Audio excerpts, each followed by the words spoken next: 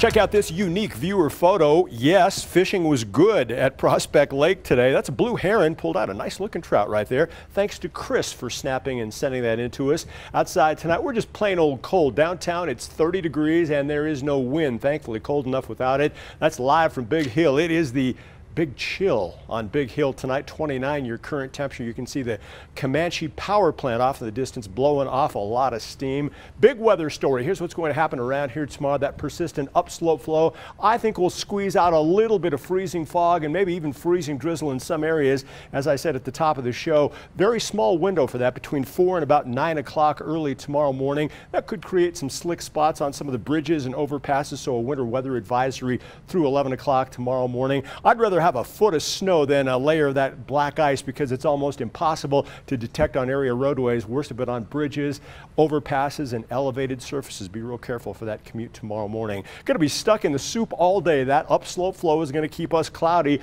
If you want to catch some vitamin D tomorrow, head up into Teller County. They'll have mostly sunny skies throughout the day, but with that persistent easterly upslope flow, look for clouds around here the entire day. Some of the warmest air will be down south across some of the southern foothills. Now on Thursday, we lose the cold air because we're going to pick up a strong downslope flow. That'll scour out this cold air, but the price to pay is some strong gusty wind. I think in the Springs and Pueblo, our winds will top out around 40 miles per hour, stronger up across portions of Teller County. Also some stronger winds down across some of the southern foothills. That wind will wrap up late Thursday afternoon. And on Saturday, a cold front comes in late. Ahead of it, it's going to be warm and windy. Then as the disturbance catches up, we could actually see a little bit of light rain shower activity across portions of the I-25 corridor late Saturday afternoon into Saturday night with some snow up across the higher elevations today.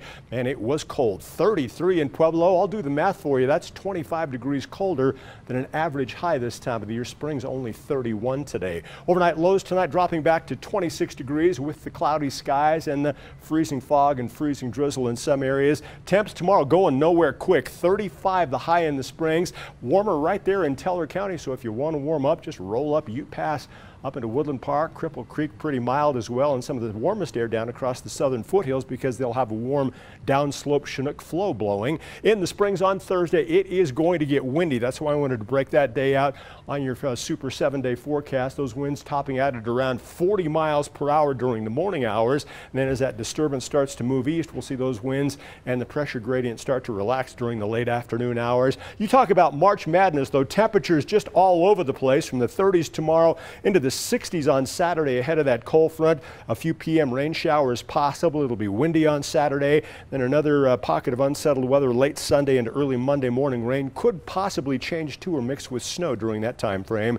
Pueblo, another unseasonably cold day tomorrow. Then downslope wind will push out the cold air. Almost 25 degrees warmer on Thursday due to that Chinook being active. Saturday, windy, warmer, wet. A chance of afternoon and evening rain showers.